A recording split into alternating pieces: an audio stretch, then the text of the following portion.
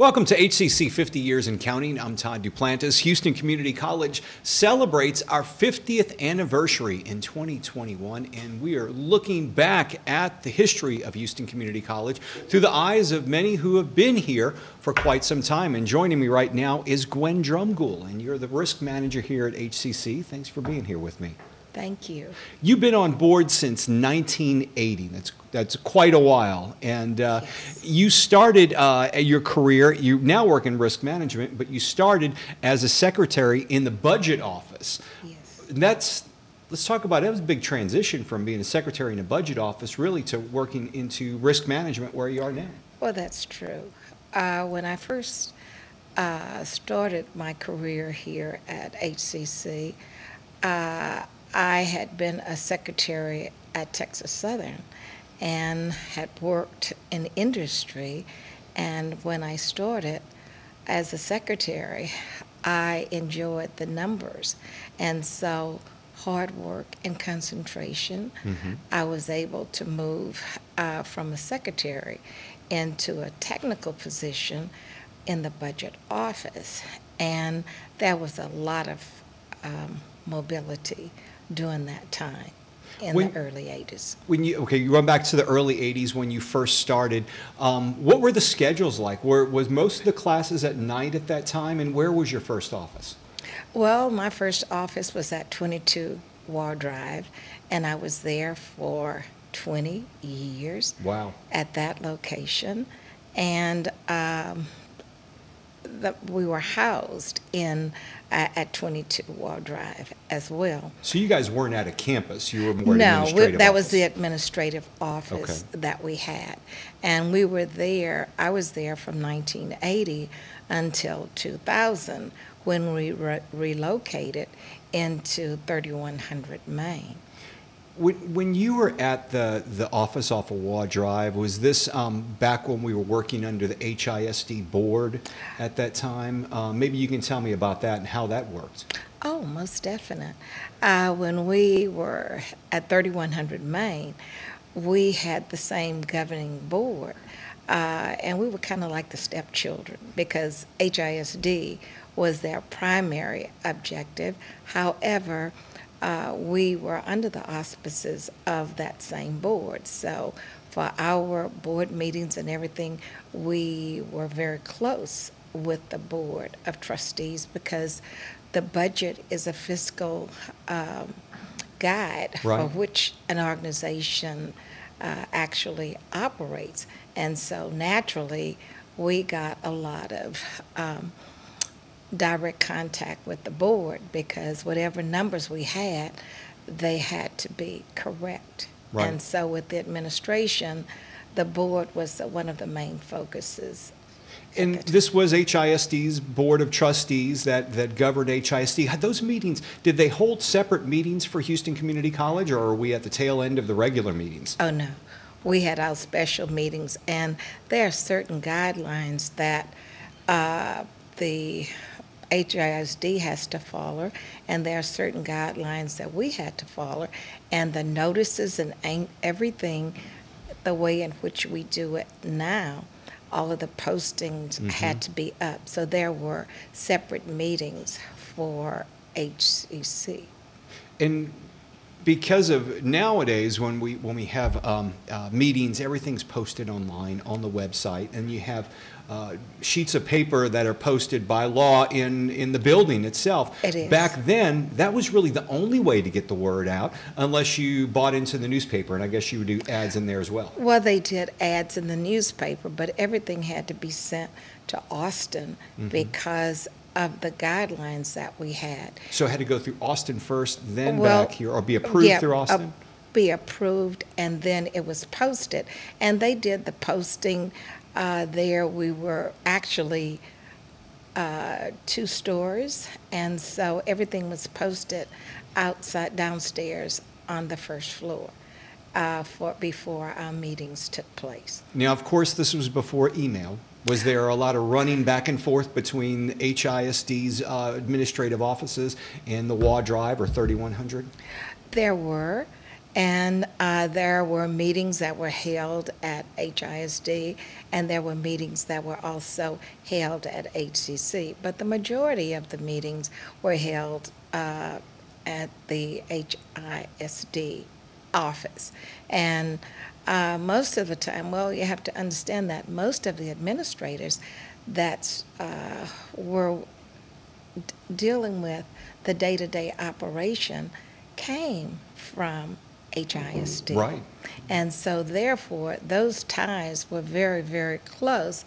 And the technical programs were really a lot of the focus during that time, because the technical programs were focused on because retraining of careers, and people were able to come to community college at a lesser cost than it would be to go to a four-year program. So that's why we had the heavy truck driving program, all of the apprenticeship programs, and a lot of that focus were on the technical programs. Of course, the academic programs were very important as well, because for your nursing health careers, we had a very strong nursing program, the health careers. I think our passing rate was 99% for those who took the state board, and everybody was excited about Houston Community College. Well, you know, you were here in the early 80s at HCC. Yes. That was also a difficult time for the city of Houston. The Depression was going through because of the oil crisis that was going on. And Houston took a bath. I mean, we really had to reinvent ourselves with industry because of the losses in the 80s. Did you find a lot of folks going back to HCC wanting to retrain themselves to go into other careers? Well, I think that that was a very important part, and that's why they were focused on a lot of the technical programs. And I know at one time that there was a great demand for nurses, so they were going in to train to become nurses and LVNs, and as well as the RNs. And so we always had a waiting list for those particular programs, the truck driving, as I said, program, the apprenticeship, the welding, and those programs were very, very, I mean, they had a large enrollment. And then you've always had your English and your other classes that they had. Until later, when we started the dual credit program, Right. that was another part that we had starting mid-'80s, when we thought that this would be a way of us getting contact hours, and the students would not pay the tuition, but we are contact driven, and that was an opportunity for the college to actually increase the enrollment as well as the contact hours. Well, you know, and that certainly worked very well for HCC today, It because we has. have a very blossoming dual credit program. We're speaking with Gwen Drumgoole. She's the risk manager here at Houston Community College. Been here since 1980. We're going to be joined in a few minutes by another employee who'll join us who's been here since the 70s. We are watching HCC 50 Years and Counting. I'm Todd Duplantis. We'll be right back after this.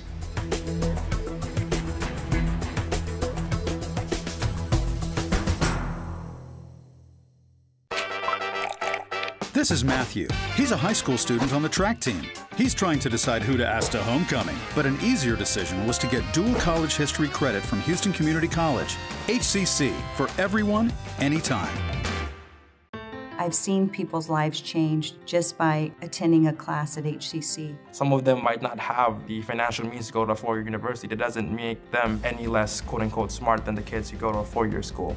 HCC is easy to get to. It's easy to apply and easy to become a part of. It gave me so much confidence.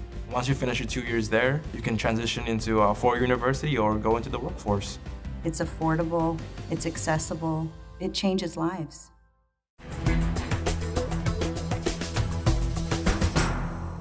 Welcome back to HCC 50 Years and Counting. I'm Todd Duplantis. We're joined by two longtime employees here at Houston Community College. Gwen Drumgoole, who's been here since 1980. She is HCC's risk manager. And we're joined now by Mary Lemburg, the Director of Admissions and Registrar for Houston Community College. Been here since December 1st, 1972. Correct. Quite some time. Yes, I have. Did you ever think you'd be here that long? Never. Never. So I think it was one of you two, I was reading through your bios, and you thought this was going to be a temporary job. Was it yours? Correct. I had just graduated from college and married and moved back to Houston, so I just assumed I would get full-time employment and was offered a job to start. So. And then temporary turns into full-time. Full-time, and then 40 some odd years. Years later.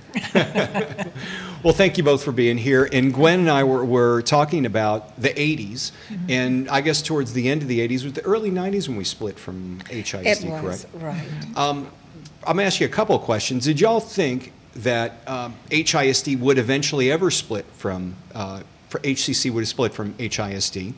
And what was it like? Was there any apprehension that, well, are we going to make it once we split from HISD? And I'll start with you, Mary.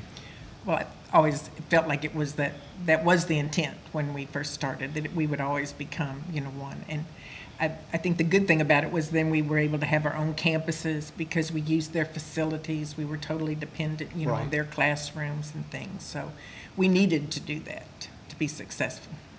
And Gwen? I always thought that we would because my office was close to the administration, and because there had been a lot of conversations about having our own board because we were something like the stepchildren.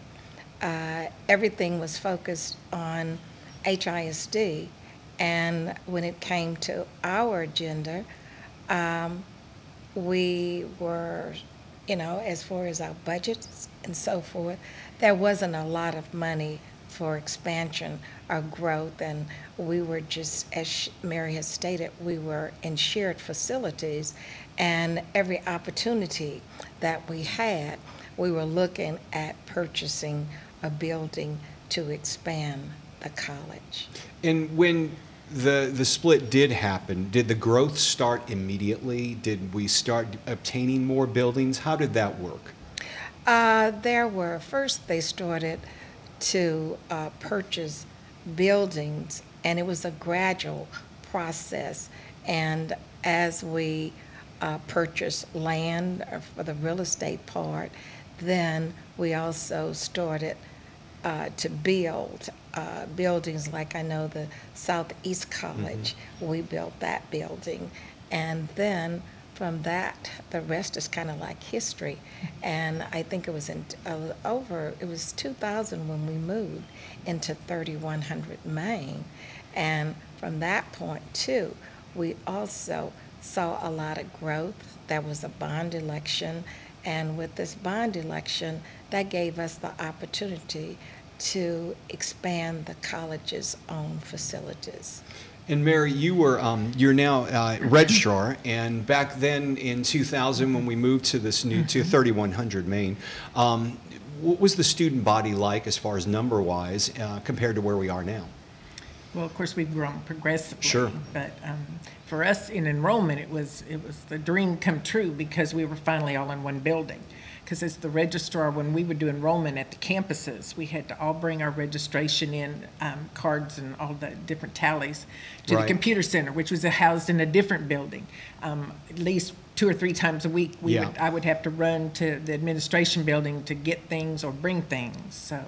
Well, you look at the registration process now, and I'll joke with my kids. Both of them are college age. One's finishing up college, but I told her that, when I register, I think it was U of H, I'd go into an auditorium, and then I'd get a card, and then they'd take a sticker from the class, and they'd put it on my card, and at the end, I'd have so many stickers. Well, how many classes? And I'd go pay and stand in line and pay, and it was all before computers, and they're like, well, how long did it take you? I'm like, a couple hours. Oh, see, it used to be an all-day event. We always said it was like a social event. You just met everybody there. But I remember it being a lot of fun. Yeah. But at the end of the day, when all those little cards came, we had to take them, all of the different registration sites had to take those, kind of like the voting precincts. Right. We had to take them into the computer center. And then every morning pick up different things to take them back. So. A lot of folks listening on our podcast may be a bit younger, but there were days when we worked without cell phones and computers and did everything manually by hand. And you did a lot of budgeting back then. Oh, no margin for error. Yeah. So how was that? Well, we stayed all night, many nights. Wow.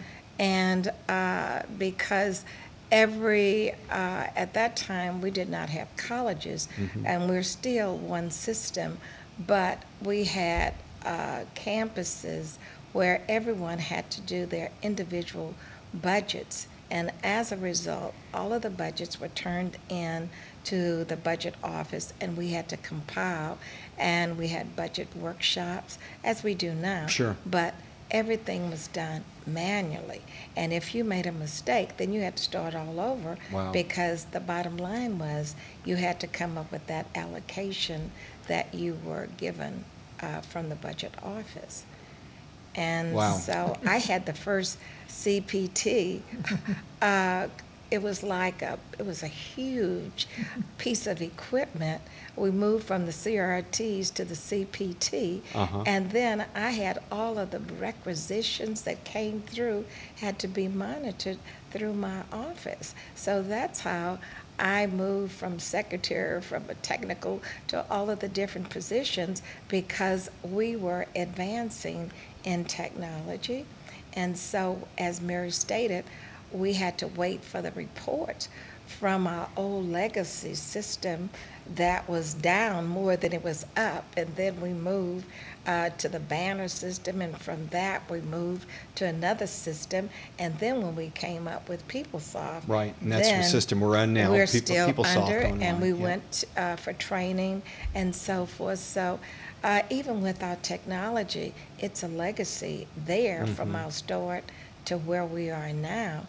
And it's just amazing that you can look up anything that you want. You can Google it. You can find anything.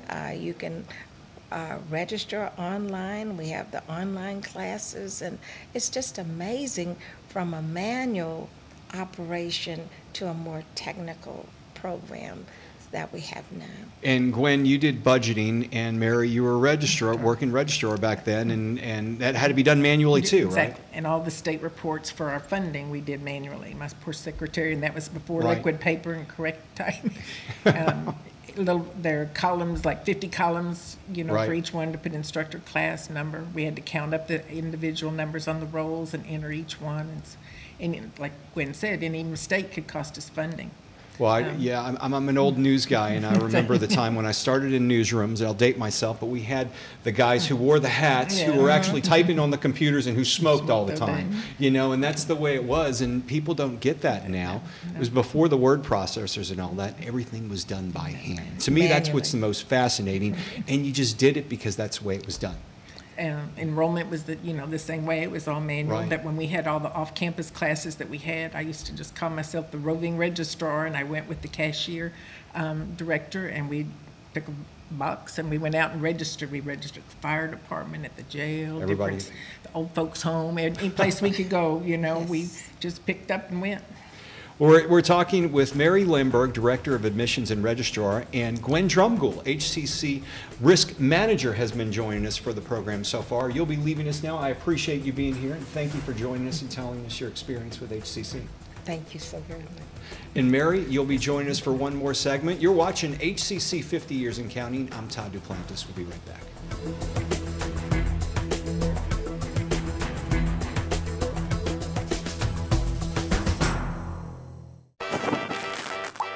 Meet Bethel. She has a passion for fashion and a need to succeed. So she's going for 2 associate's degrees at Houston Community College, fashion design and merchandising.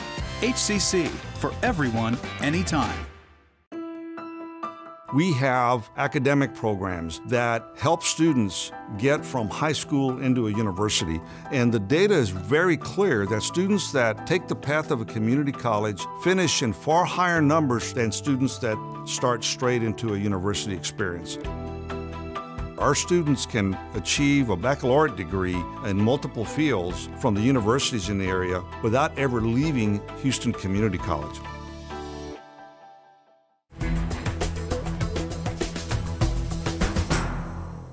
Welcome back to HCC 50 Years in Counting. I'm Todd Duplantis. We're joined again by Mary Lemburg. She's the Director of Admissions and Registrar here at Houston Community College. You've been here since December 1st, 1972. Yes. What I found interesting is you had in your bio that you started at 1300 Holman, working at the old Central campus, which Correct. is Central now, and you were the only daytime employee because everyone else worked a night shift. That's correct. So we actually, my first office, we actually shared with the adult high school. So Okay. They came in later, so I was the only person there in the morning. I didn't have a chair. I sat on a box once somebody came in to use the office when they all came in at 12. So Is they this worked the old 12 to San 8. Jacinto building? Yes. Okay. Yes, in room 110, down in the bottom floor. Wow. So I started there, and from there we actually left Central, that was Central campus, and we went to Leland. We were at Leland campus, came back to Central until I was moved to Jackson Hill. And then from Jackson Hill here to 3100 Main Correct. in downtown Houston. Yes. Earlier, we were speaking with Gwen Drumgoole, and you had mentioned something about going around and registering people. Yes. Was that a common practice then? And you're talking about actually Yes. going places and Going- asking them to going. sign up for classes to Correct. HCC. So they would, when they scheduled the classes, like Mm-hmm. we went to, say, MD Anderson, they might have a nurse aid class there. So the registration team would go out there to register the classes, Wow. day, night, weekends. Anytime they needed you out Yes, there. exactly. Was there, I know was enrollment done organically back then, or was it something that was really like, we need to increase enrollment, we need to increase enrollment? Did it just organically grow? How did that work? I think it was by the, necessity and Right. whatever. I mean, we were trying to grow the academic program Yeah. because at first, of course, we didn't have that. And so the divisions, as they called them then, Right. Scheduled the classes around those.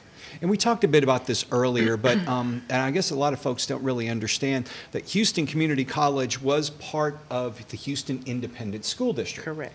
And when you started, we were completely entrenched with them, right? Correct. And most of our classes started at those campuses like Sharpstown High School or Lee Right. High School after 2 o'clock.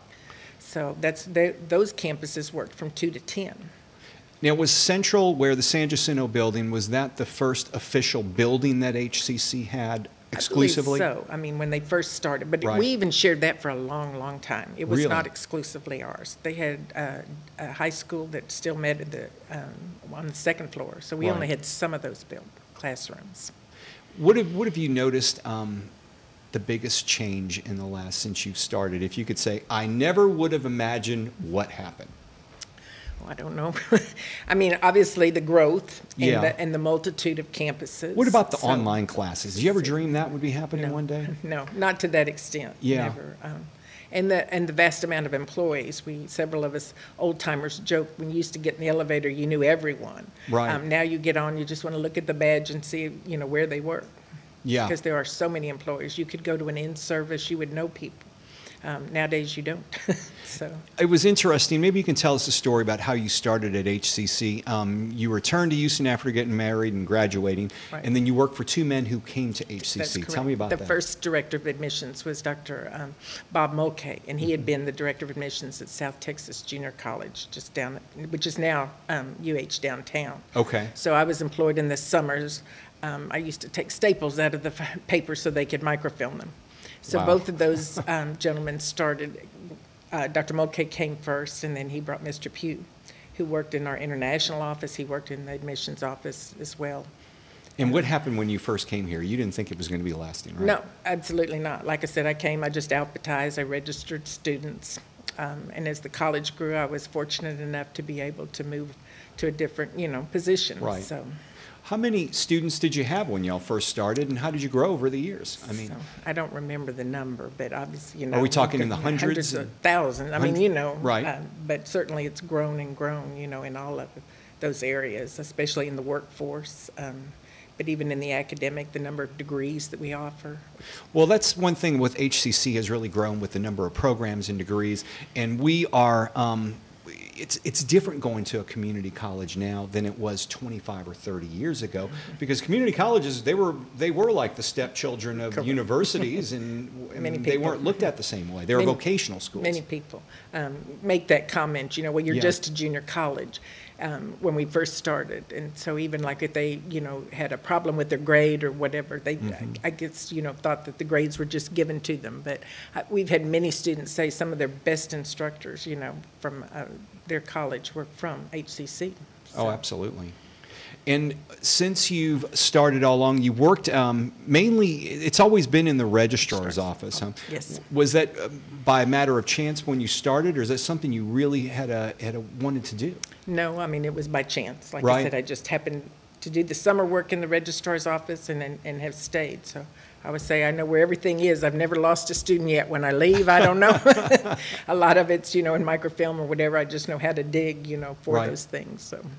I've talked to several people who've been here for many years, and I ever asked if there were times during your HCC, not necessarily your career, but where you looked at the college and said, things are real rocky now, I'm not sure if we're going to make it next year. Did you ever get to that point, or was it coming to that point at one time? Never, I don't think I ever questioned, because it was continually growing.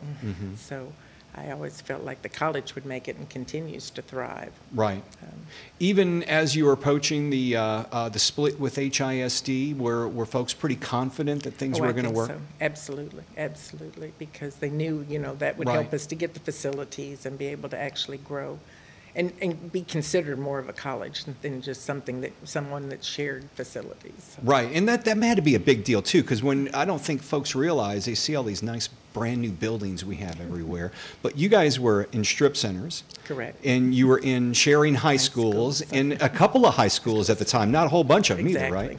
Exactly. So there really weren't you were across the district, but there weren't a whole lot of areas that people would go take classes, right? Correct. That is correct. And the number of offerings you have now as far as schedule-wise, you mentioned when you worked at the adult high school, so they were going to class later. Were the classes offered all throughout the year, number one, and number two, are they offered all around the clock, kind of like they are now? They've always been offered around the year, and of course our biggest, one of our big enrollments is in the summer, because Right. there's so many college students who come home and take that one course. So people always, ask me, oh, I bet you're glad it's summer. I said, oh, no, not really, because every student that comes in needs to apply, have a transcript, go to class, Yeah. has a grade. So we do if we had a choice, we'd never take vacation in the summer, but. We're running out of time, but you brought up one thing, which is I'm amazed at how easily this process works now, dealing with transcripts. Yes. How difficult was it then, and real briefly, how good is it now? Oh, it's completely different, because back then they literally used to type the grades on Yeah. the transcript, and then, then we progressed to labels, where we actually peeled the label after we went and got them from the computer center, and then had to alphabetize them. So now you can just, put your student ID in or social security number, and it comes right out. Mary Lemburg, been here for more than 40 years. We really appreciate you being here on HCC 50 Years in Counting and telling us about your experience. Thank you. Thanks for being here. And thank you for joining me on the show. Of course, you can download all of our podcasts at hccs.edu/podcast. For the HCC 50 Years in Counting, I'm Todd Duplantis. We'll see you next time.